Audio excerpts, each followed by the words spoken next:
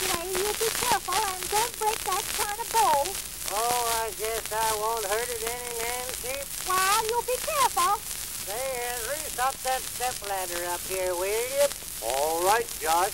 Say, Si, did you ever hear what made old Lige Willett quit drinking?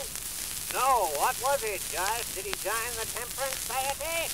No, they took away the fence between his house and the grocery store, and darn fool didn't have anything to come home by.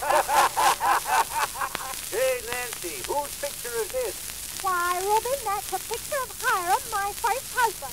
I always hang him over the mantel. The sheriff ought to hung him first. Joshua, that ladder's slipping. God, I knowed you'd do it. You broke that china bowl. Poor Hiram used to keep his tobacco in it.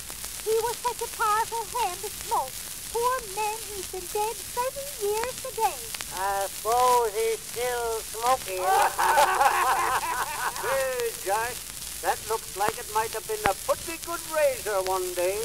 Ezra, you put that right down. That's poor Hiram's razor, and she was so particular about his shaving. Yeah, he could shave a bargain, close as anyone I ever see.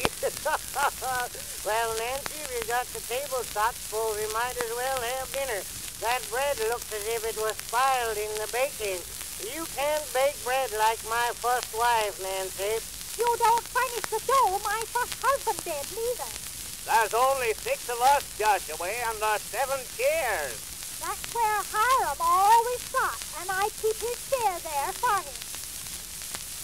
We shall meet, but we shall meet till there will be one vacant chair.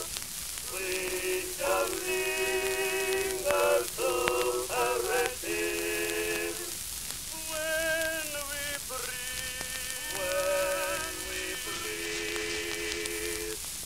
Our evening prayer.